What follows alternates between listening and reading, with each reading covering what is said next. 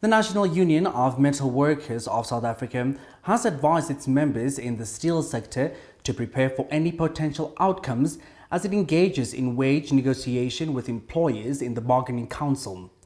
The union is requesting wage increases that surpass the inflation rate.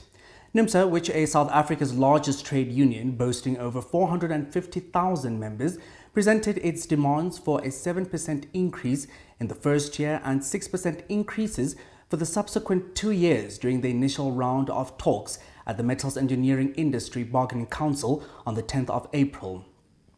Numsa spokesperson Phakamile Hlubi-Majola highlights that workers in the industry have experienced 2 consecutive years of income losses, making it difficult for those with lower salaries to cover their expenses.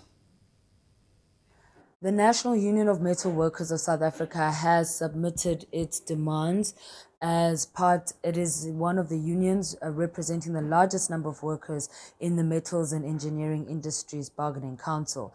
We just had the first round of talks and we're expecting another round of talks on the 24th of April. In terms of our demands, yes, Numsa is demanding an above inflation increase. We are also, we are motivated by the fact that our members are going through a lot of financial strain. The South African economy is not doing well. The cost of living is extremely high. The lowest paid workers earning 59 Rand and 10 cents per hour. So we think that an above inflation increase is a reasonable demand given the very, very difficult economic situation that workers and their families are facing.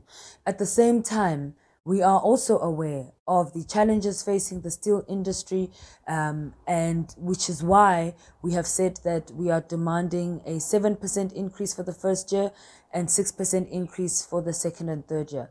We've also said that because the majority of workers in this sector do not have access to affordable housing because they earn too much to qualify for RDP, but they earn too little to qualify for loans and home loans.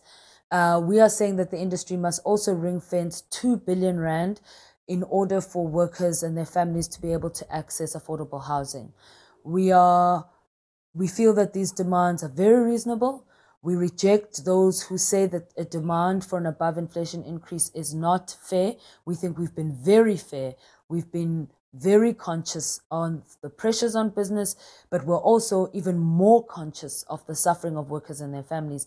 And I think people have to remember that this economy is built off the hard work of workers themselves. They are the ones who are creating the wealth. They are the ones who are responsible for businesses performing well, and they must be taken care of in terms of whatever increases that are secured.